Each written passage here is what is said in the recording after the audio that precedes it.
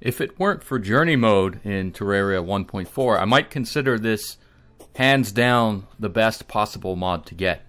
But with the addition of Journey Mode and all that that brings, I can't necessarily say that that's the case for this. This is the cheat sheet mod, and if you look down, there's this little tab at the bottom of the screen. All you have to do is click it and pop your options. And there's a whole bunch, as you can see. So let's just go through them in sequence. This is a super useful mod. It's still probably in the top 3 mods I would recommend you try, and certainly it makes this list. So the far left is an item browser, and pretty straightforward. What I really like about this is that it includes mod items. So if you're loading other mods up, you can spawn these items. You right click to get a single one, you left click to get an entire stack. And of course there's also the ability to search for what you want. And so if you want, I don't know, a bed, let's go to the all items. Let's say you want a bed, you type in bed and you can have your pick.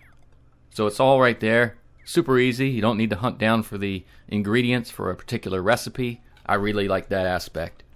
What else can you do? Well, you can sort by weapons, tools, armor, etc. And so you can get pretty much anything that's in the game from this item browser. Very useful.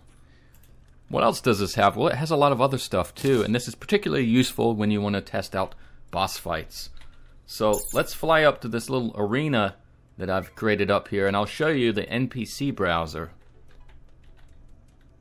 So if we go up here, nice little easy arena to fight bosses in. You can fight pretty much anything you want. You can spawn meteor heads. You can spawn, I don't know, the blue slime. Look at all these slimes, and you can spawn obviously dozens of these things. But you can also, if you go to the bosses tab or search for the bosses, you can spawn bosses. Let's just do an easy one, King Slime. And you can see the utility of this if you want to test out a build, see if it works or not.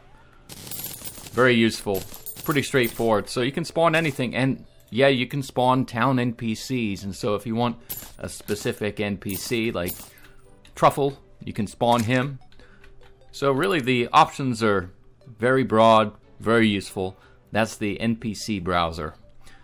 Well, what else do we have? We've got the recipe browser. If you're curious, I don't know how to make a cursed campfire, just click on it. It'll show you what you need.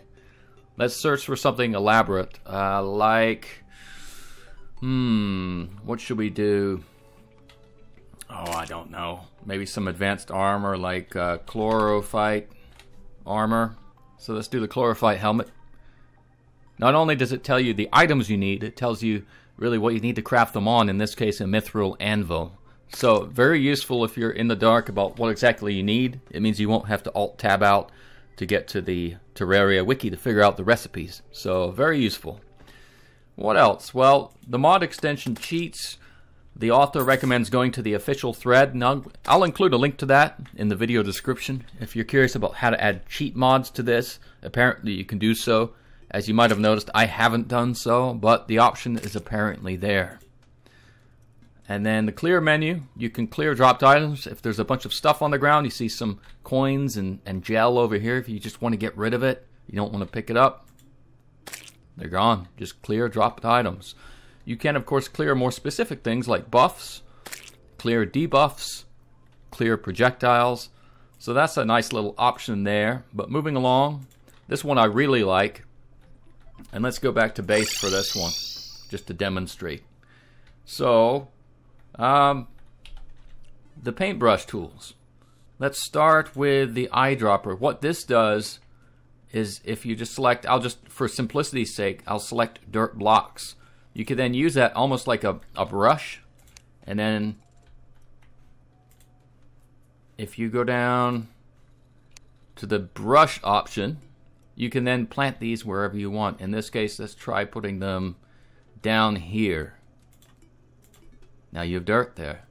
Now this is just basic. I really don't want to mess up my world here by cloning buildings, but you can imagine if you're doing a fairly elaborate build that has components that you can duplicate to really add to the effect, whether it's housing or just structural elements for design, you could use this to duplicate.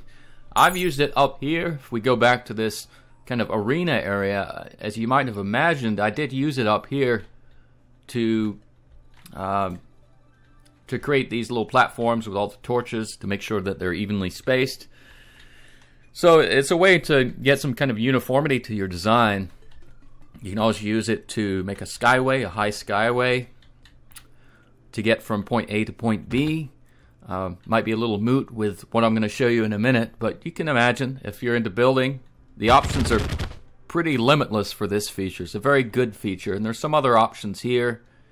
You can flip the orientation of what you've cloned and that sort of thing. So lots of good little details here that you can work with. You really have to kind of explore it just to kind of get a feel for it. And I want to say you have the ability to save certain paintbrushes like this one to memory to use later if you have a particularly good design you want to save. So it's really good for builders. So that's the paint tools option. This one down here with the demon heart, I guess it is, adds accessory slots. This does not affect the visuals of the game, but if we go and click on extra accessory slots, you can see them getting added there, and I'll just take them away.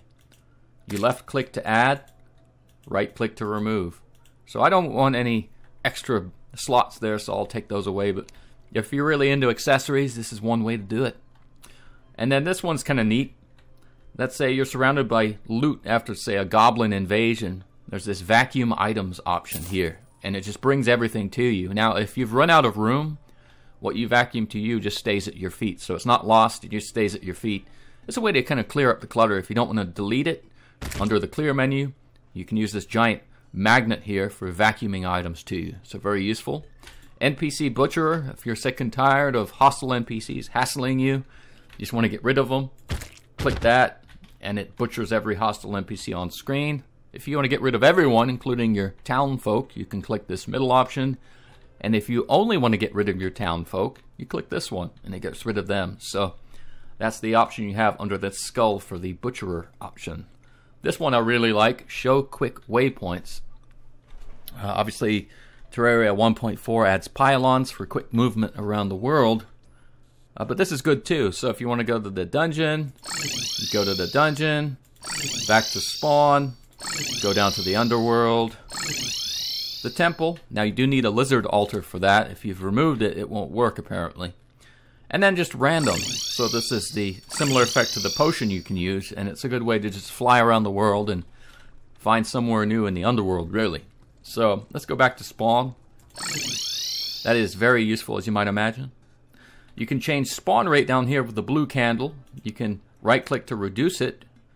And I want to say, yeah, 1/4 of the normal rate is the lowest rate. You can't turn it off entirely, unfortunately, but the maximum is 30 times the spawn rate. 30 times, that's a lot. So if we just go off screen a little bit, I'll show you, or rather the game will show you, just how much stuff will spawn.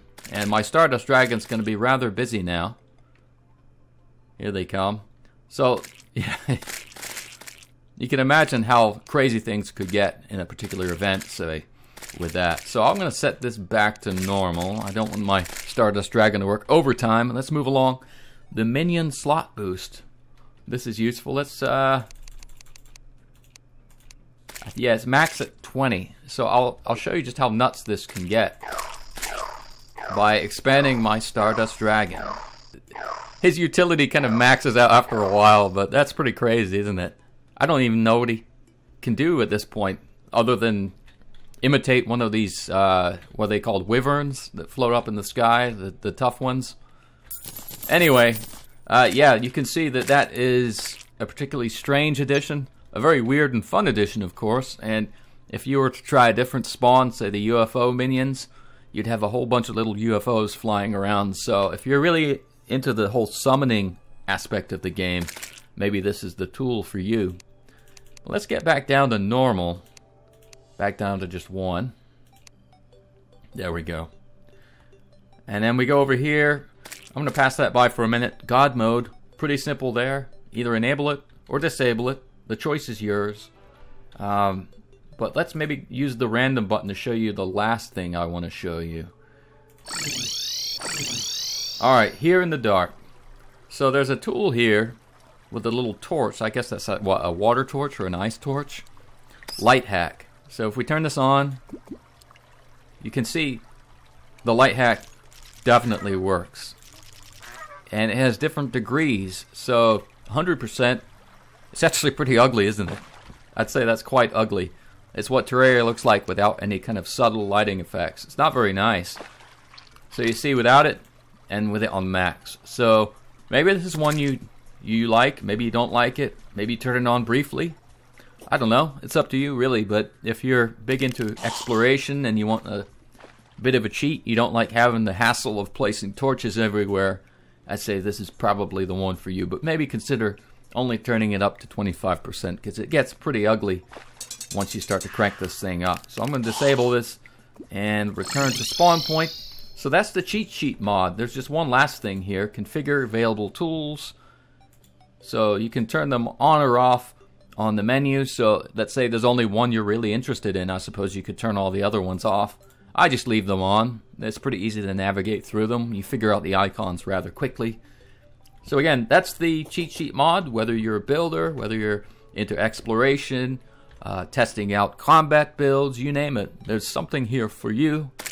So it's, as I said, with Journey Mode of course adds a lot of these features, but it doesn't necessarily add all of them or in the same way. So I think even with Terraria 1.4, this is going to remain a pretty good mod.